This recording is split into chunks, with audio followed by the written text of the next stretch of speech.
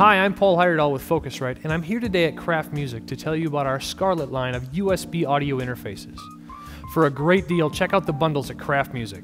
As I go through the Scarlett line of interfaces today, keep in mind that all of them share the exact same mic preamps and A to D converters. So no matter which one you choose, you're going to get the same Focusrite quality and performance. First interface I want to tell you about today is our most affordable interface in the Focusrite family. It's the Scarlett 2i2. It's a 2-in, 2-out audio interface. As you can see, the mic pre's are right here on the front, and each of the gain knobs are backlit with a halo, giving you signal indication for what's coming into the box. You also have phantom power and a direct monitor knob if you want to monitor what's just going into the audio interface. It is a USB 2.0 audio interface, and as you can see, it has 1/4-inch outs on the back. Keep in mind that each Scarlett interface comes with a DAW in the box. We have a light version of Ableton Live, as well as the Scarlett bundle of plugins. And the Scarlett bundle of plugins is an EQ, reverb, gate, and a compressor. So right away, right out of the box, we have something to give you to record to and mix with. The next step up in the Scarlett family is the Scarlett 2i4. Scarlett 2i4 is a 2-in, 4-out audio interface. Again, as your pre's on the front, both gain knobs are backlit with a halo. On the rear, you can actually see the ins and outs.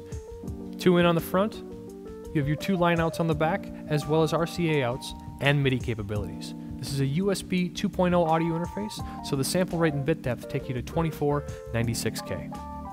So the first 2 interfaces I've talked about, the 2i2 and the 2i4, both can be bus powered. The next 2 that I talk about actually come with a power supply. And the first one I want to tell you about is the Scarlett 8i6. It is an 8-in, 6-out audio interface. I want to go through the inputs for you really quickly, just to show you how they're laid out. So again, on the front you have 1, 2. On the rear of the audio interface you have line inputs 3 and 4, and SPDIF 5, 6. But I just told you it was an 8-in, 6-out.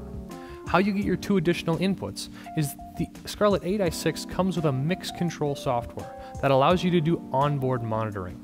Within that mix control software we have something called loopback inputs. Now those loopback inputs are really unique. You can actually take audio that you're streaming online or audio from DAW to DAW and record it directly into the DAW you're currently working in. The last member of the Scarlett family I want to tell you about is the Scarlett 18i6. And what's great about the Scarlett 18i6 is the fact that this is the audio interface that we have in our family that is expandable. Let's go through the inputs really quickly. You have your mic preamps on the front, 1, 2. You have 6 additional line inputs on the back. 2 digital coming from SPDIF, and what makes this expandable is the optical input on the rear.